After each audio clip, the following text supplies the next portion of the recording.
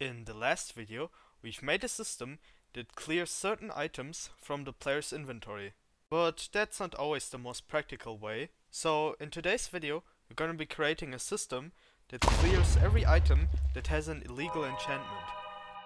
And with that, welcome to the second episode of me making an anti-cheat. So let's get started. Instead of creating a new file, I'm just gonna modify the existing one. But you guys can create a new file if you want. So the first thing that we want to do is remove the banned items list and also the code that sets the item to error and displays the message. But we still need to check if the item even exists with this line. So whenever the item doesn't exist, we do not execute the code that is beneath it. Next, we wanna get the enchantments component from the item.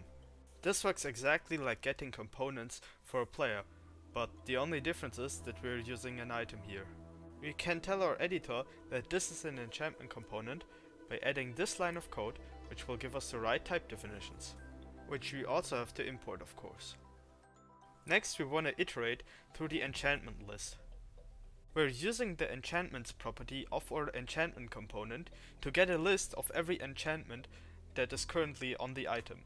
So the next line of code is a bit difficult, so bear with me.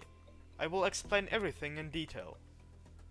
So first of all, we'll get the enchantments type from the item. The enchantment type contains useful information about the enchantment, such as the ID and also the max level, which we can use to check what the maximum possible level for an item is. And then we compare the enchantment's maximum level with the enchantment's current level.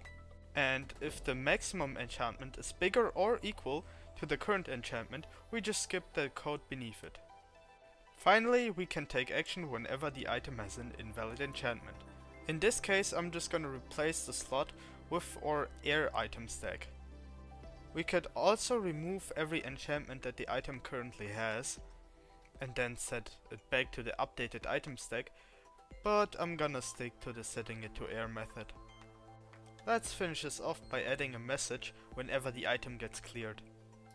This alone would work, but we really only need to test if one enchantment is over the maximum level, so we'll add a break at the end of the code, so we save us a bit of performance there. And that's actually it. Now let's see how it works in game.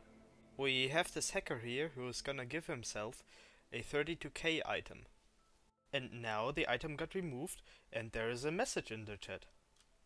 And yeah, that's actually it with this video. If you guys enjoyed it, leave a like and subscribe, and definitely join my Discord to suggest the next thing that I should add to this anti-cheat. Bye!